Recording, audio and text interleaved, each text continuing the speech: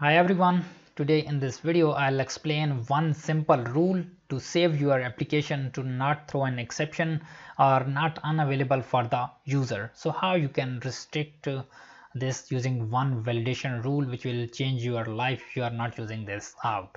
So let's get started. So I have created a fresh installation of Laravel where I have added this simple form with the default Laravel database stuff and created a new column items which contain new table which name is items containing this name column, right? So I have defined this as string.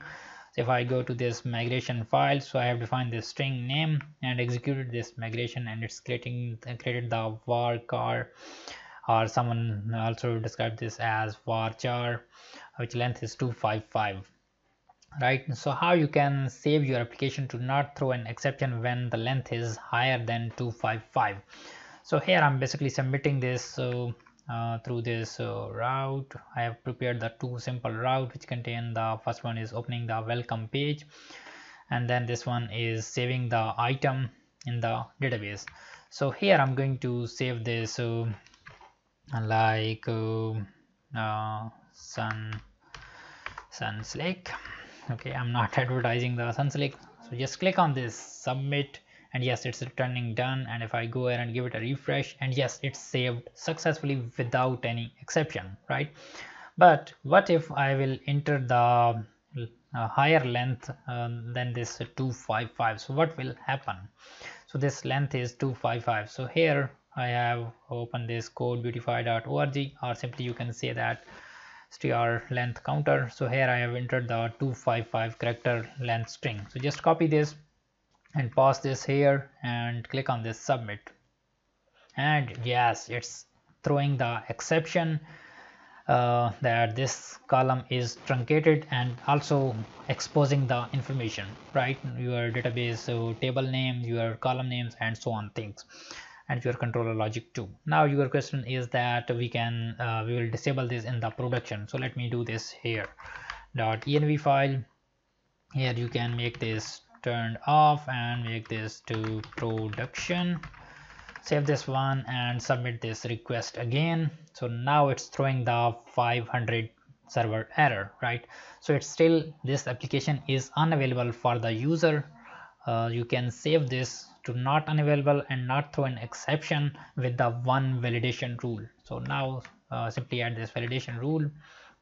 Here I'm going to add this into the same controller.